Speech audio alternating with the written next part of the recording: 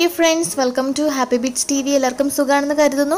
ഒരിക്കൽ കൂടി നമുക്ക് ഒരു അടിപൊളി വീഡിയോയിലേക്ക് കടക്കാം. ഇന്നത്തെ വീഡിയോ എന്ന് വെച്ചിട്ടുണ്ടെങ്കിൽ ഒരുപാട് എനിക്ക് മെസ്സേജ് വരുന്ന ഒരു സബ്ജക്റ്റ് ആണ് ഡയപ്പർ ഉപയോഗിക്കുന്നതിനെ കുറിച്ചുള്ള കുറേ പ്രശ്നങ്ങൾ, ഡയപ്പർ റാഷസ്.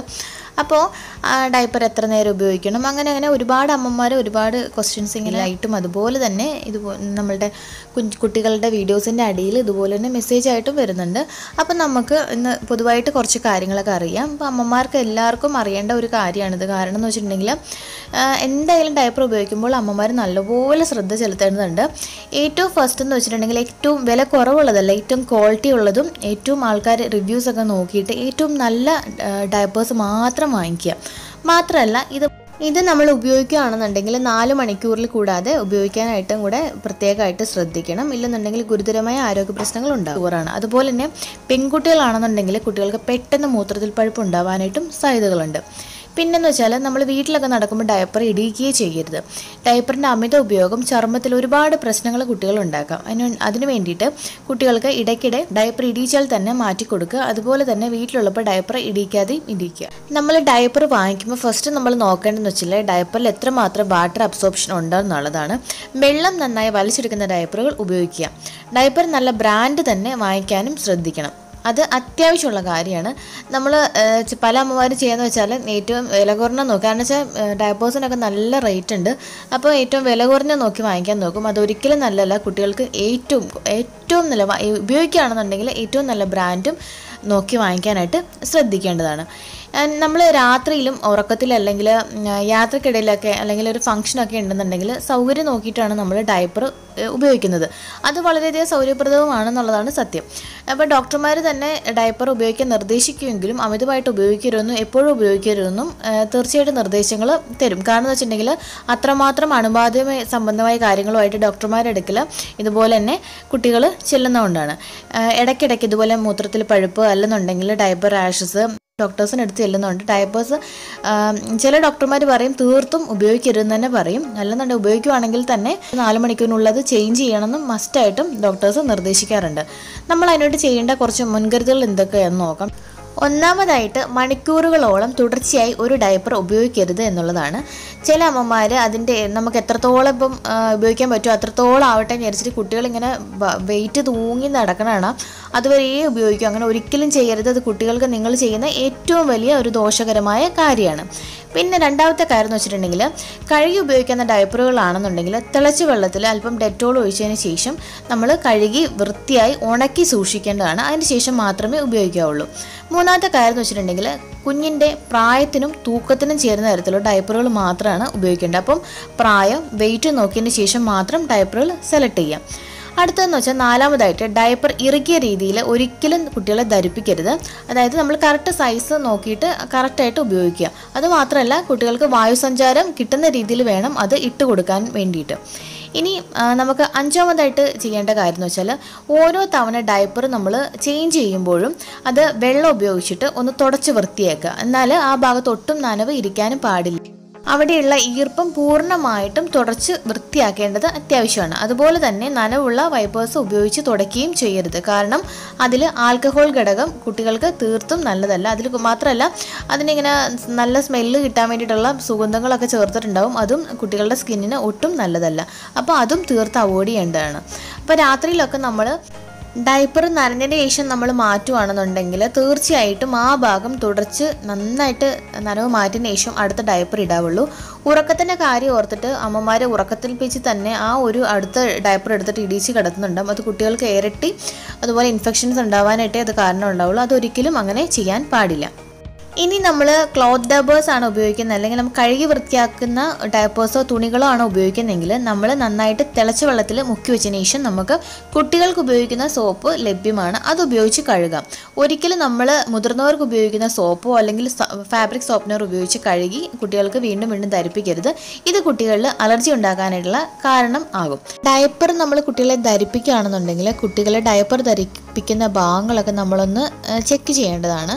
അങ്ങനെയാവുന്ന സമയത്ത് എന്തെങ്കിലും തുടക്കത്തിൽ തന്നെ ചെറിയ തടിപ്പോ അല്ലെന്നുണ്ടെങ്കിൽ ഇതുപോലെ തരിതരിപ്പോ ചുവന്ന തടിപ്പ് പരിപരിപ്പൊക്കെ ഉണ്ടെന്നുണ്ടെങ്കിൽ നമുക്ക് തുടക്കത്തിൽ തന്നെ എന്തെങ്കിലും റാഷസ് ഒക്കെ ഉണ്ടെങ്കിൽ തിരിച്ചറിയാൻ പറ്റും. അപ്പോൾ ഇടയ്ക്കിടെ കുട്ടികളെ അതും കൂടെ നമ്മൾ ശ്രദ്ധിക്കേണ്ടതാണ്. ഡയപ്പർ റാഷ് എന്താണെന്ന് മിക്ക അമ്മമാർക്കും അറിയില്ല. കുട്ടികളിൽ ഡയപ്പർ ഉപയോഗിക്കുമ്പോൾ അത് ശരീരത്തിൻ്റെ ആ ഭാഗങ്ങളിലൊക്കെ ചുവന്ന തടിപ്പുകൾ ഉണ്ടാവുന്നതാണ് ഈ ഡയപ്പർ റാഷ് എന്ന് പറയുന്നത്. ആദ്യം ഇതിൻ്റെ ഭാഗമായിട്ട് ചെറിയ ചുവന്ന തരികളായിട്ടാണ് കണ്ടുവരുന്നത്. പിന്നെ അത് നമ്മൾ ശ്രദ്ധിച്ചില്ലെന്നുണ്ടെങ്കിൽ ഗുരുതരമായ പ്രശ്നങ്ങളും അസ്വസ്ഥതകളും ഒക്കെ കുട്ടികൾക്ക് ഉണ്ടാവും. അപ്പോൾ ഇത് റാഷസ് നമ്മൾ തുടക്കത്തിൽ തന്നെ ഇത് കണ്ടിട്ടുണ്ടെങ്കിൽ പിന്നെ നമ്മൾ ഒരിക്കലും നമ്മുടെ നമ്മൾ ഉപയോഗിക്കുന്നതെന്ന് വെച്ചിട്ടുണ്ടെങ്കിൽ ആ നാപ്പി ഉപയോഗിക്കാൻ പാടില്ല. പിന്നെന്ന് വെച്ചാൽ നമുക്കിതുപോലെ ഡോക്ടറിനെ കാണുവാണെന്നുണ്ടെങ്കിൽ ഡോക്ടേഴ്സ് നിർദ്ദേശിക്കുന്ന ക്രീമുകൾ മാത്രം ഉപയോഗിക്കുക. കുഞ്ഞിൻ്റെ കാലുകൾക്കിടയിലാണ് ഡയപ്പർ റാഷ് കാണുന്നതെങ്കിൽ ഡയപ്പർ മുറുക്കി കെട്ടുന്നതുകൊണ്ടാണ് എന്ന് നമുക്ക് മനസ്സിലാക്കാം. മാത്രമല്ല വിയർപ്പും കുട്ടികൾ ഡയപ്പർ റാഷിന് ഒരു വലിയ കാരണമാണ്. പിന്നെ അത് മാത്രമല്ല സോപ്പിനോടുള്ള അലർജിയും ഡയപ്പർ റാഷിലേക്ക് നയിക്കുന്നു. ചില കുട്ടികളിൽ ഫംഗസ് ആക്രമണവും ഡയപ്പർ റാഷിന് കാരണമാവാറുണ്ട്. എന്നാൽ ഇതിനെല്ലാം പരിഹാരം കാണാൻ സഹായിക്കുന്ന ചില മാർഗ്ഗങ്ങളുണ്ട്. അത് നമുക്ക് വീട്ടിൽ തന്നെ എങ്ങനെ ചെയ്യാമെന്നുള്ള കാര്യങ്ങൾ നമുക്ക് നോക്കാം. ആദ്യമായിട്ട് നമ്മൾ ചെയ്യാന്ന് വെച്ചാൽ ചൂടുവെള്ളത്തിൽ കുട്ടികളെ കുളിപ്പിക്കാം. ഒരു സിമ്പിൾ റെമഡിയാണ്. കുട്ടികളെ ചെറിയ ചൂടുവെള്ളത്തിൽ കുളിപ്പിക്കാം. ഇത് ഡയപ്പർ റാഷ് പോലുള്ള പ്രശ്നങ്ങൾക്ക് ഏറ്റവും നല്ലൊരു പരിഹാര മാർഗ്ഗമാണ്. ഇളം ചൂടുവെള്ളത്തിൽ കുളി എന്തുകൊണ്ടും ഡയപ്പർ റാഷിനെയും അതുപോലെ ഫംഗസ് അണുബാധയൊക്കെ ഇല്ലാതാക്കുന്നതിന് സഹായിക്കുന്നുണ്ട്. കുട്ടികളെ കുളിപ്പിക്കുമ്പം എന്തായാലും ചെറിയ ചൂടുവെള്ളത്തിൽ കുളിപ്പിക്കാൻ ശ്രദ്ധിക്കുന്നത് ഇതുപോലുള്ള പ്രശ്നങ്ങൾക്ക് നല്ലൊരു സിമ്പിളായിട്ടുള്ള പരിഹാരമാണ്. ഇനി ഇത് എൻ്റെ അമ്മൂമ്മമാരൊക്കെ പറഞ്ഞതെന്ന അറിവാണ്. അതായത് കുട്ടികൾക്ക് ഡയപ്പർ റാഷ് ഇതുപോലത്തെ ചെറിയ ചെറിയ കുരുക്കളൊക്കെ ഉണ്ടാവുകയാണെന്നുണ്ടെങ്കിൽ ആ ഭാഗത്ത് നമ്മൾ സ്റ്റാർട്ടിങ് സ്റ്റേജാണ് ഞാൻ പറയുന്നത് കേട്ടോ. അപ്പോൾ നമ്മൾ മുലപ്പാൽ ആ ഭാഗങ്ങളിലൊക്കെ തേച്ചിട്ടുണ്ടെങ്കിൽ പെട്ടെന്ന് തന്നെ ഈ ഡയപ്പർ റാഷ് അല്ലെന്നുണ്ടെങ്കിൽ ഇതുപോലെ ചെറിയ ചെറിയ കുരുക്കളൊക്കെ സ്റ്റാർട്ടിങ് സ്റ്റേജിലുള്ളതൊക്കെ പെട്ടെന്ന് മാറുന്നതായിട്ട് പറഞ്ഞു തന്നിട്ടുണ്ടായിരുന്നു. ഞാൻ ട്രൈ ചെയ്തിട്ട് വിജയിച്ചിട്ടുണ്ട്. അപ്പോൾ ഇത് ഡോക്ടർമാരോട് പറഞ്ഞിട്ടുണ്ടെങ്കിൽ ഇൻഫെക്ഷനൊക്കെ ഉണ്ടാവും എന്നൊക്കെ പറയുക. അപ്പം എനിക്കിത് ഓക്കെ ആയിരുന്നു. അപ്പോൾ മുലപ്പാലും നല്ലൊരു പരിഹാരമായിട്ട് നമ്മളുടെ പഴമക്കാർ പറഞ്ഞു വരുന്നുണ്ട്. ഇനി മറ്റൊന്നാണ് ഓട്സിൻ്റെ പൗഡർ. ഓട്സ് നന്നായിട്ട് നമ്മൾ പൊടിച്ചു വെച്ചതിന് ശേഷം നമ്മൾ കുഞ്ഞുങ്ങളെ കുളിപ്പിക്കുമ്പോൾ ഡയപ്പർ റാഷ് ഉള്ള ഭാഗത്ത്, അതായത് സ്റ്റാർട്ടിങ് സ്റ്റേജിലുള്ള സമയത്താണെന്നുണ്ടെങ്കിൽ നമുക്കിത് പുരട്ടി കുഞ്ഞുങ്ങളെ കുളിപ്പിക്കാവുന്നതാണ്. ഇത് പെട്ടെന്ന് ഡയപ്പർ റാഷ് മാറാനായിട്ടും അതിലും ഉപരി കുട്ടികളുടെ ചർമ്മത്തിലുണ്ടാകുന്ന കുറേ പ്രശ്നങ്ങൾ മാറ്റാനായിട്ടും ഇത് ഉപയോഗിച്ച് കുളിപ്പിക്കുന്നത് സഹായിക്കും. അപ്പോൾ സോപ്പിന് പകരം ഇത് ഓട്സ് പൗഡർ ഉപയോഗിച്ച് കുട്ടികളെ നമുക്ക് കുളിപ്പിക്കാവുന്നതാണ്. അതുകൂടാതെ കുട്ടികളുടെ ഒട്ടനവധി ചർമ്മ പ്രശ്നങ്ങൾക്കൊരു പരിഹാരമാണ് എപ്സം സാൾട്ട്. ചർമ്മ പ്രശ്നങ്ങൾ കുട്ടികളിൽ കൂടുതലാണെങ്കിൽ എപ്സം സാൾട്ട് നമുക്ക് ഉപയോഗിക്കുന്നതാണ്. ഇത് കുട്ടികളിലെ ഒരുപാട് ചർമ്മ പ്രശ്നങ്ങൾ ഇല്ലാതാക്കുന്നതിന് സഹായിക്കുന്നുണ്ട്. ഒപ്പം ഡയപ്പർ റാഷിനും നല്ലൊരു പരിഹാര മാർഗ്ഗമാണ് എപ്സം സാൾട്ട്. അപ്പോൾ കുട്ടികൾ കുളിപ്പിക്കുന്ന ചെറിയ ബാത്ത് ടപ്പിലൊക്കെ ആണെന്നുണ്ടെങ്കിൽ നമ്മൾ കുറച്ച് എപ്സം സാൾട്ട് ഇട്ട് അത് നന്നായിട്ട് കുതിർന്ന ശേഷം നമ്മൾ ആ വെള്ളത്തിൽ കുട്ടികളെ കുളിപ്പിക്കുകയാണെന്നുണ്ടെങ്കിൽ വളരെയധികം ഇതുപോലെ ചർമ്മ പ്രശ്നങ്ങൾക്ക് വളരെയധികം സഹായകരമാണ്. ഇനി മറ്റൊരു സിമ്പിൾ മാർഗ്ഗമാണ് കറ്റാർവാഴ വീട്ടിലുണ്ടെന്നുണ്ടെങ്കിൽ ഏറ്റവും നല്ലതാണ്. കറ്റാർവാഴ നീര് നമ്മൾ എടുത്തിട്ട് ഫ്രിഡ്ജിൽ സൂക്ഷിച്ചു വെച്ചാൽ മതി. അതും കറ കളഞ്ഞതിന് ശേഷം ഇത് കുട്ടികളുടെ ചർമ്മത്തിൽ നമ്മൾ തേച്ച് കുളിപ്പിക്കുകയാണെന്നുണ്ടെങ്കിൽ ഇതുപോലെ ഡയപ്പർ റാഷും അതുപോലെ ചർമ്മ സംബന്ധമായ പല അസുഖങ്ങൾക്കും വളരെയധികം നല്ലതാണ് കറ്റാർവാഴ നീര്. അപ്പം അത് നമ്മളെപ്പോഴും ഡയപ്പർ റാഷ് ഉണ്ടെന്നുണ്ടെങ്കിൽ ആ ഭാഗങ്ങളിൽ 2-3 പ്രാവശ്യമൊക്കെ നമ്മൾ ഡേ ടൈമിലും അതുപോലെ നൈറ്റിലൊക്കെ പുരട്ടി കൊടുക്കുക. പെട്ടെന്ന് തന്നെ ഡയപ്പർ റാഷ് മാറാനും അതുപോലെ ചർമ്മ സംബന്ധമായ എന്തെങ്കിലുമൊക്കെ പ്രശ്നങ്ങളുണ്ടെങ്കിൽ അത് റെഡിയാവാനും കുട്ടികളുടെ സ്കിന്ന് നല്ല സോഫ്റ്റ് ആവാനായിട്ടും കറ്റാർവാഴ നീര് സഹായിക്കുന്നുണ്ട്. ഇനി മറ്റൊരു റെമഡി എന്ന് വെച്ചിട്ടുണ്ടെങ്കിൽ ഷിയ ബട്ടറാണ്. ഷിയ ബട്ടറിൻ്റെ ഒറിജിനൽ കിട്ടുകയാണെന്നുണ്ടെങ്കിൽ അത് തന്നെ വാങ്ങിക്കുക. കാരണം വെച്ചാൽ കുറേ ഫ്ലവേഴ്സ് അതിലുള്ളത് കിട്ടാറുണ്ട്, നമുക്ക് മറ്റൊരു ക്രീംസ് ഒക്കെ ആയിട്ടുള്ളത്. അങ്ങനെയല്ല, ഷിയ ബട്ടർ മാത്രമായിട്ടുള്ള ഒറിജിനലായിട്ടുള്ളത് കിട്ടുകയാണെന്നുണ്ടെങ്കിൽ അത് വാങ്ങിക്കുക. ഇത് ഡയപ്പർ റാഷിനുള്ള മറ്റൊരു നല്ലൊരു പരിഹാര മാർഗ്ഗമാണ്. ഇതിൽ ഈസ്റ്റ് കില്ലിംഗ് പ്രോപ്പർട്ടീസ് ഉണ്ടെന്ന് തന്നെ പറയാം. ഇത് കുട്ടികളുടെ ചർമ്മത്തിലുള്ള ഇതുപോലെ ഡയപ്പർ റാഷൊക്കെ മാറ്റാനായിട്ട് സഹായിക്കുന്നുണ്ട്. അല്ലാന്നുണ്ടെങ്കിൽ നമുക്ക് ഇത് കുട്ടികളുടെ ചർമ്മത്തിലും പുരട്ടി കൊടുക്കാവുന്നതാണ്. കുട്ടികളുടെ സ്കിന്ന് നല്ല സോഫ്റ്റ് ആവാനും ബ്രൈറ്റ് ആവാനും സഹായിക്കുന്ന ഒന്നാണ് ഷിയ ബട്ടർ. ഇനി നമുക്ക് ലാസ്റ്റ് ശ്രദ്ധിക്കേണ്ട കുറച്ച് കാര്യം എന്ന് വെച്ചിട്ടുണ്ടെങ്കിൽ കുട്ടികൾക്ക് ഡയപ്പർ റാഷസ് ഉണ്ടാവാനുള്ള പ്രധാന കാര്യം എന്ന് വെച്ചാൽ ഒന്ന് വായുസഞ്ചാരം ഇല്ലായ്മയാണ്, പിന്നെ ഒന്ന് കൂടുതലായിട്ട് ഉപയോഗിക്കുന്ന ഒരു കാര്യമാണ്. അപ്പോൾ വായുസഞ്ചാരം കടക്കുന്ന രീതിയിൽ എപ്പോഴും ഡയപ്പർ കുട്ടികൾക്ക് ധരിപ്പിക്കാനായിട്ട് അമ്മമാർ ശ്രദ്ധിക്കേണ്ടതാണ്. അമ്മമാർക്ക് മാത്രമേ ഇത് ശ്രദ്ധിക്കാൻ പറ്റുള്ളൂ. അതുകൊണ്ട് അമ്മമാരിത് പ്രത്യേകം ശ്രദ്ധിക്കുക. വീട്ടിലാവുന്ന സമയത്ത് നമ്മൾ നല്ല ലൂസായിട്ടുള്ള ഡ്രസ്സുകൾ കുഞ്ഞുങ്ങൾക്ക് ഇട്ട് കൊടുക്കുക, അതായത് നന്നായിട്ട് വായുസഞ്ചാരം കിട്ടുന്ന രീതിയിൽ.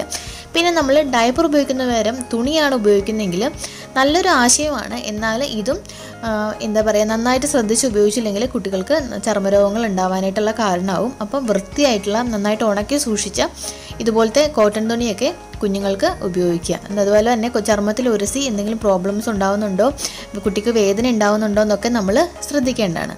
പല അമ്മമാരും ഡിഫറെൻറ്റ് ടൈപ്പുള്ള ഡയപ്പേഴ്സൊക്കെ ആയിരിക്കും ഉപയോഗിക്കുന്നത്. അപ്പോൾ നിങ്ങൾക്ക് കംഫർട്ടബിളായി തോന്നിയുള്ള ഡയപ്പറുകൾ ഏതാണെന്നൊക്കെ നീ കമൻറ്റ് ഇടുമ്പോൾ അതിന് താഴെ ഇട്ടിട്ടുണ്ടെങ്കിൽ കുറേ അമ്മമാർക്കൊക്കെ അത് ഹെൽപ്ഫുൾ ആയിരിക്കും.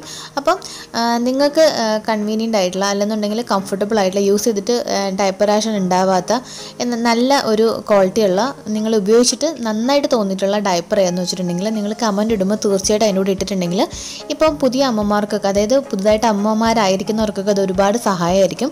അപ്പം നിങ്ങൾ തീർച്ചയായിട്ടും അതും നമ്മളുടെ കമൻറ്റിലൂടെ ഇടണം കേട്ടോ. അപ്പോൾ അടുത്ത എപ്പിസോഡിൽ മറ്റൊരു പുതുമേർന്ന വീഡിയോ ആയിട്ട് നമുക്ക് വീണ്ടും കാണാം. അതുവരേക്കും it's me Tanu signing off. Take care. By.